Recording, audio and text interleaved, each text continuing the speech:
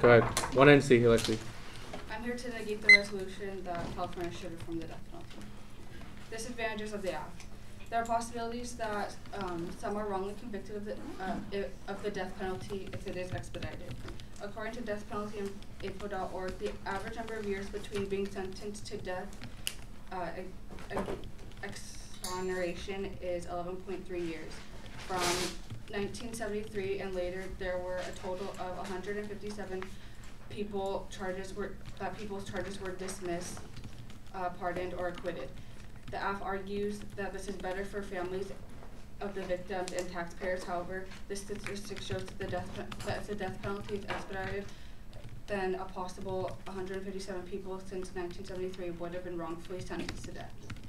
By expediting the death penalty, it could possibly kill people who have been wrongly convicted because the average 11.3 years is taken away. So the impact of this would be that more innocent people die from the death penalty. The death penalty is already very controversial, and it should be done in a humane way under all circumstances, and be done in a detailed process to ensure accuracy of the conviction. Lethal injection is used for capital punishment by the federal government and 36 states. At least 30 of which of these states use a combination of these three drugs. Sodium thiopental, which is used to induce anesthesia. Panchronium, it's kind of hard to pronounce. Bromide, which is a muscle relaxant that paralyzes all of the muscle bodies. And potassium chloride, which is a salt that speeds up the heart rate until it stops. Other torturous ways of killing these victims would violate the 8th Amendment, and the U.S. Constitution prohibits the federal government from imposing cruel and unusual punishment for federal crimes. The impact outweighs the harms. The person being convicted is locked away and will be executed. The status quo keeps it fair for both sides. The criminal will face their punishment, however, it will take time to process.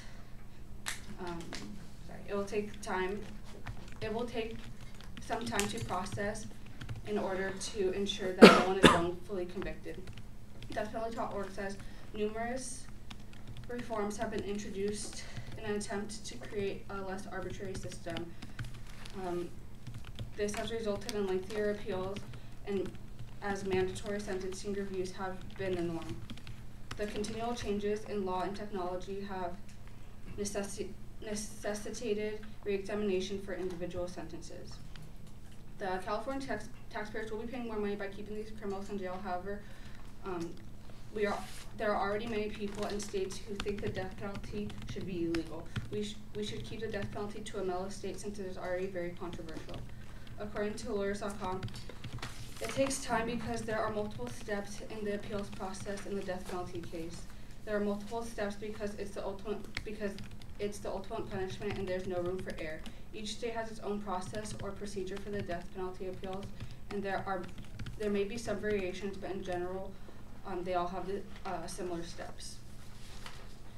The act does not really solve any new issues. Either way, the person is being sentenced to death and will have a shorter life, which is the purpose of the death penalty. However, a serious procedure should not be rushed. The act solvency of taxpayer money and satisfaction of the victim's family is very minimum advantage compared to the possible mistakes that could be made. If anything, they are creating new harms. By expediting the death penalty, we are rushing the process that could be potential time for people to catch mistakes that have been made, or for new evidence or confessions of those involved in the case, such as witnesses, to come out. There is no problem with the current death penalty in California.